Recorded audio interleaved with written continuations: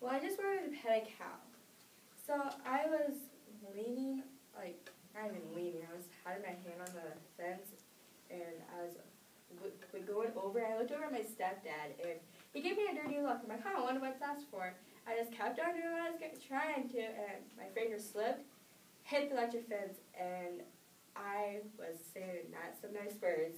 My mom goes, so do you know, how's that fence? So I'm like, it hurt, and my stepdad goes, I was just going to let you go at it and see how it felt and see what you said to me. I'm like, you didn't stop me? He goes, no. I learned my lesson, you can learn your lesson. And I'm like, oh, thanks. So I get back to my house. My brother goes, so I heard you zapped yourself. I'm like, yes. Wasn't on purpose.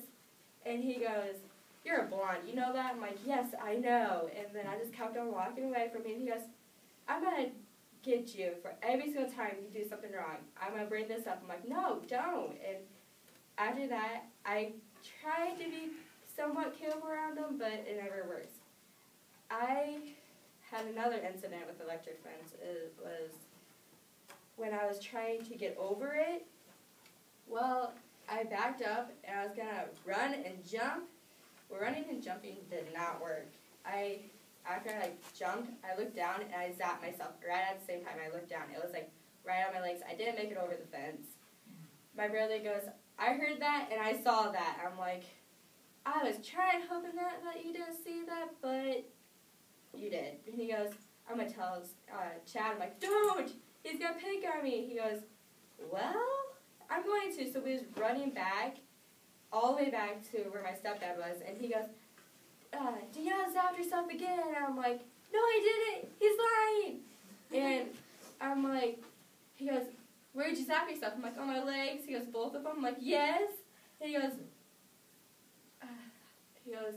are you going to do it? Are you going to jump over fences anymore? I'm like, no. He goes, how are you going to get over them? I'm like, I'm going to lay down, look up at the sky, and start rolling. And he goes, tell one of your cows step on you. I'm like, they won't step on me, I promise. And so, like, ever since electric fences and I don't work out. Like, I always try to, like, avoid them. Like, I make someone else touch them and say, like, they say it's off. I'm like, you touch it first. I don't want to get zapped again.